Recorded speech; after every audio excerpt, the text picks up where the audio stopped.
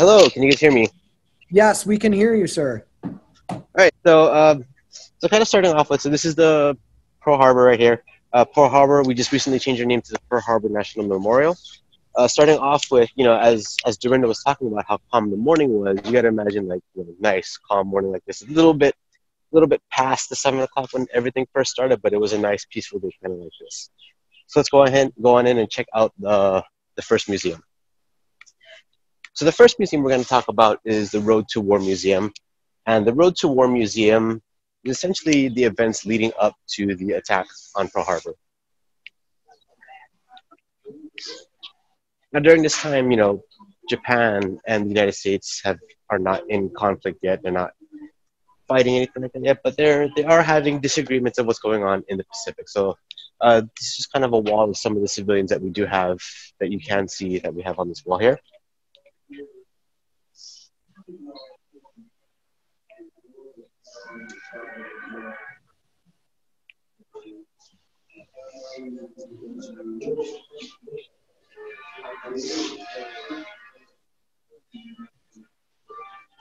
And then right here, you kind of talk about like life back in the United States, approximately like in the 1930s. You kind of know about like what happened from World War One, kind of have the Depression, things like that, and we're kind of working on, what's next for the United States. The United States is dealing with new things going on, and also learning about things happening in Europe as well. And while all of this is going on, uh, you know, the new home for the Pacific Fleet is going to be in Pearl Harbor. So they brought the fleet to Pearl Harbor, and this is basically where, what you think of Battleship Row.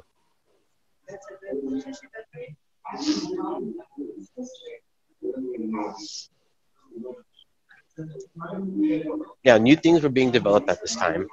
Little things like, for example, radar. Radar has been slowly developed as a way to detect aircraft, finding aircraft, and just all kinds of new technologies being brought out. So one other new technology that has been around forever is code breaking. So one of the devices that we have is breaking a code. So little did we know, we actually knew a little bit about something happening from the Japanese. Japanese were trying to plan something. We knew that they were planning something because of the diplomatic code that we were able to break, but we just didn't know quite what. Now, talking about navies of the Japanese and the Americans, uh, the age of the battleship was still in play. So this is a model of the USS Arizona.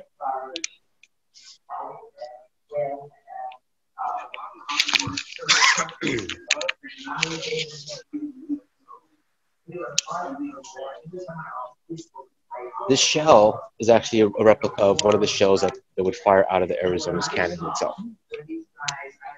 Now, one of the new technologies that had come out around this time was the advent of the aircraft and the modernization of the aircraft. And what we have right here is we have the aircraft carrier Akagi. And this is one of those new technologies that was brought around kind of late in World War One, but had been modernized kind of in World War Two, and the Japanese had wholeheartedly developed the technologies having a carrier-based fleet. Now again, we're talking about technologies being brought up. So technologies that they had to work on with before the attack on Pearl Harbor, Japan had to develop bombs designed to penetrate the armor of battleships while also not penetrating too much that it just goes right through the ship and explodes in the water. A couple other things they had to account for is they had to account for the shallow depth of the Pearl Harbor, and that the depth of the waters of Pearl Harbor was so shallow that most normal torpedoes would actually run aground. So they had to create new technology so that their torpedoes can adapt for it.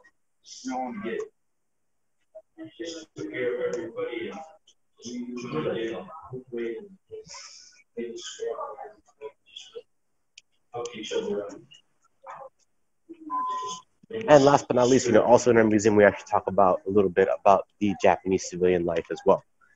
Talking about how Japan, their bold economic vision, trying to gather more resources for their homeland and trying to expand and trying to do their own things. And at this point, relations between the U.S. and Japan have just slowly started to fall apart. The next museum we're going to check out right now is the Attack Museum. When the Japanese attacked December 7th. Now, in between these two museums, you kind of have a moment to kind of think about like this is what relations were like between the U.S. and Japanese, and kind of learn about what was about to happen. Now, the Attack Museum, the name for itself is quite self-explanatory. The attack, talking about the attack on Pearl Harbor.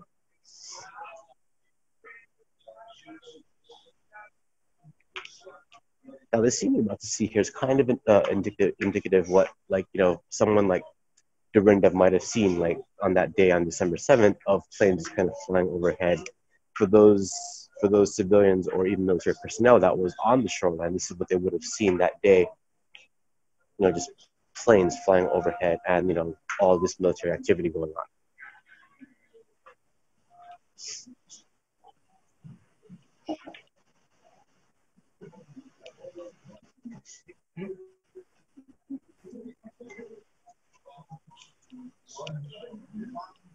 One of the first point of contact that happened during this time was when the destroyer Ward actually comes in contact with Japanese midget submarine. That was the first point of contact during the attack on Pearl Harbor. Excuse me. About the aircraft carriers coming across 3,000 miles of ocean. That is correct. Now, radar detection was one of those things where radar technology, when we think of it as a modern day, we think of it as amazing technology that was very easy to use. Back then, when you had to figure out technology, you actually had to manually track them, plot them on a course, and mark them what time you tracked them, and you would actually have to manually plot each time you'd see a mark. It was one of those things where, yes, radar was new, but all we really knew was something was coming, not necessarily who or what. And the radar station was very, very, very large radar station. This is an example of what one of the radar stations would look like.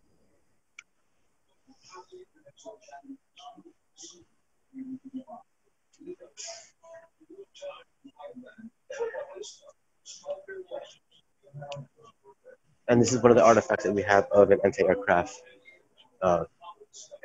gun.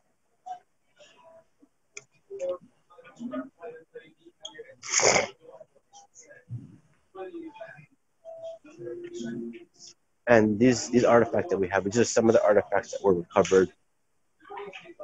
For example, some of these are just like radio parts from a different aircraft. Some of the weaponry that was also, present during the attack.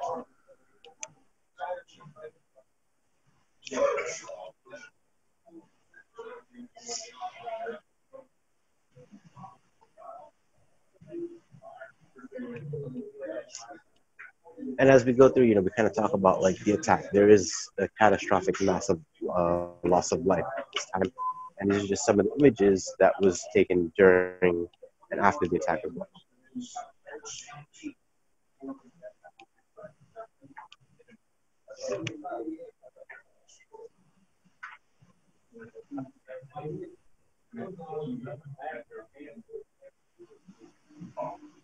Now, the USS Shaw was one of the ships that was attacked during the second wave, and due to the way that the attack had hit the Shaw's magazine actually blew up and actually ripped the ship in two. So this is one of the more catastrophic events during the attack on Pearl Harbor.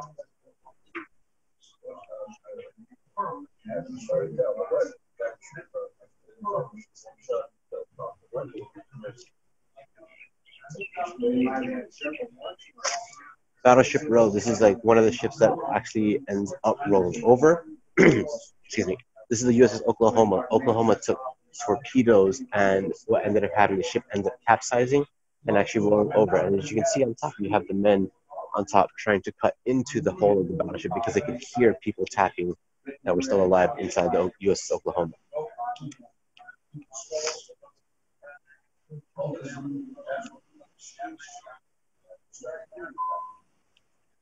And obviously, one of the largest loss of life on a naval ship was the USS Arizona.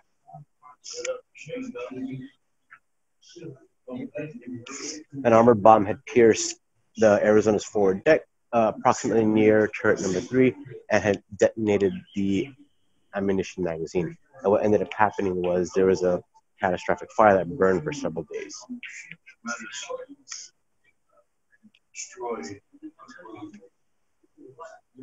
And this is actually a piece of the actual Arizona itself.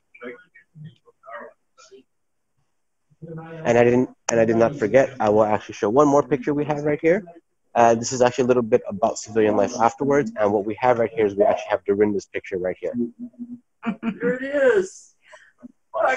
There it is. Yeah, so this is Dorinda and her younger brother. And the caption is Dorinda Nicholson and her brother Ishmael with gas mask in their front yard, Pro City Peninsula, 1942. And as Dorinda was talking about, martial law did come into play. The military was in charge now. You had to follow their rules. And, you know, civilians had to deal with many different things. For example, learning to carry a gas mask for fear of gas attacks. Learning to deal with blackouts, learning to deal with, you know, a curfew, having to be home by a certain time and things like that.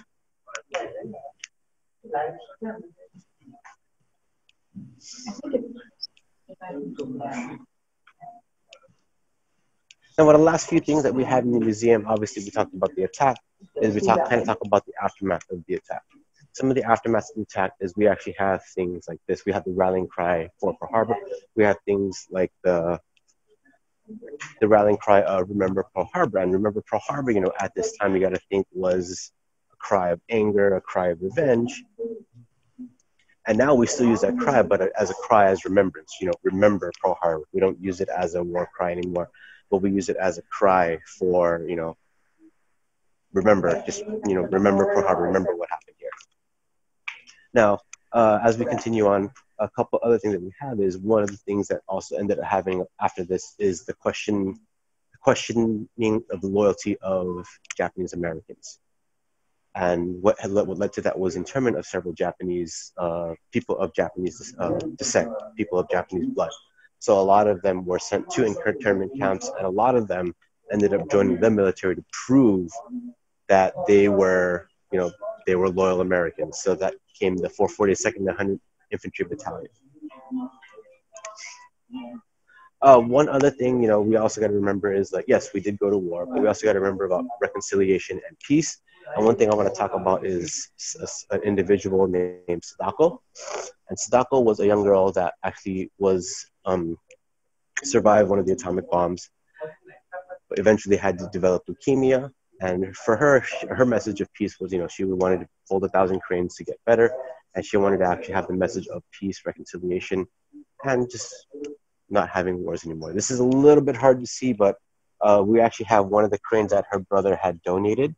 We can see if we can try to sneak in there and get a picture of that.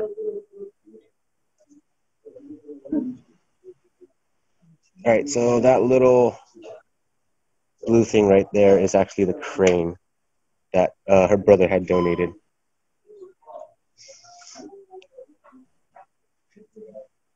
And these are some of the cranes that also students have donated over the years.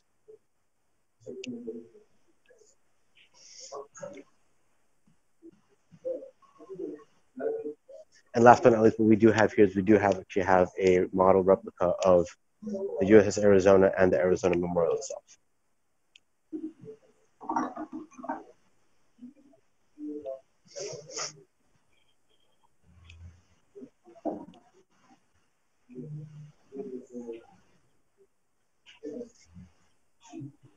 The Arizona Memorial does not actually touch the actual Arizona. It's the USS Arizona. The only thing that's actually actively touching the Arizona is the actual flag, the flag mast. And that flag mast actually connects to where the actual flag would be connected to on the battleship if the battleship was above water and looking at normal. And that is pretty much the tours of the two museums. And what we're going to do is we're going to just step outside and kind of take you to where the Arizona Memorial is and trying to get you to have a decent view of that.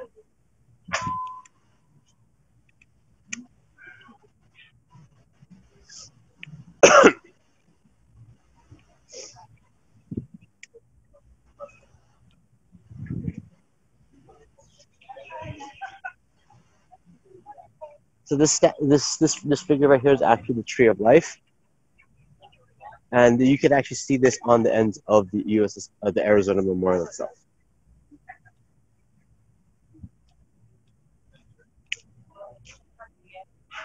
It was designed to be a symbol of to renew peace and inspire peace and hope.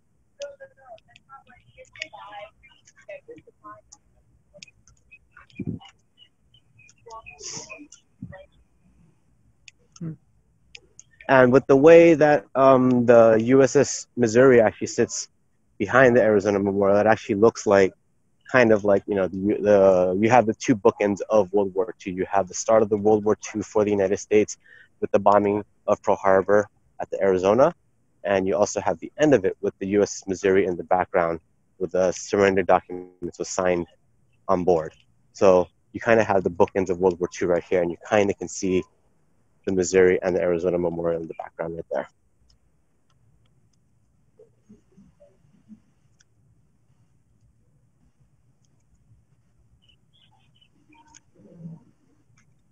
Can you guys see that okay?